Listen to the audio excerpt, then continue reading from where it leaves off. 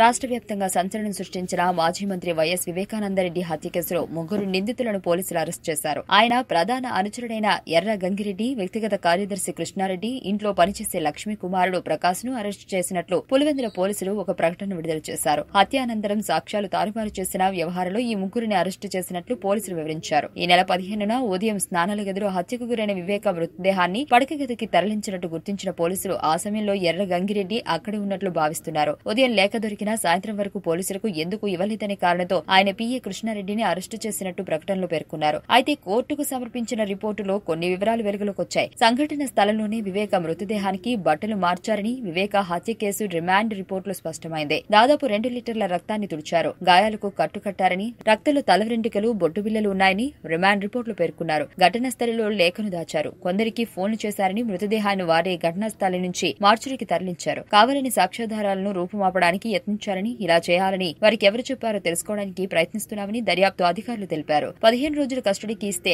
అసలు గుట్టు రాబడతామని ఈ కేసులో ఇప్పటికే 10 సంఖ్యలో వ్యక్తులను విచారించారు. గంగిరెడ్డి, కృష్ణారెడ్డి చెప్పినట్లుగా పని మనిషి లక్ష్మి కొడుకు ప్రకాష్ రక్తాన్ని తుడిచారని డిమాండ్ రిపోర్టులో వెల్లడైంది. ఎన్నికల వేళ సంచలనం రేపిన ఈ కేసును ఏపీ పోలీసులు ప్రతిష్టాత్మకంగా తీసుకున్నారు. ప్రత్యేక దర్యాప్తు బృందాన్ని ఏర్పాటు చేసి కేసును దర్యాప్తు చేస్తున్నారు. ఇప్పటికే పలువురిని అదుపులోకి తీసుకుని వివేక హత్యపై కూపీలాగుతున్నారు. అయితే వైఎస్ జగన్ తో పాటు వివేక కుటుంబ సభ్యులు మాత్రం సీబీఐ దర్యాప్తుకు డిమాండ్ చేస్తున్నారు. రాష్ట్ర ప్రభుత్వం కేసును పక్కదారి పట్టిస్తుందని, ఏపీ ప్రభుత్వంతో సంబంధం లేని స్వతంత్ర దర్యాప్తు సంస్థతో కేసు దర్యాప్తు చేయించాలని కోరుతున్నారు. అటు హైకోర్టులోనూ పలు పిటిషన్లు దాఖలయ్యాయి.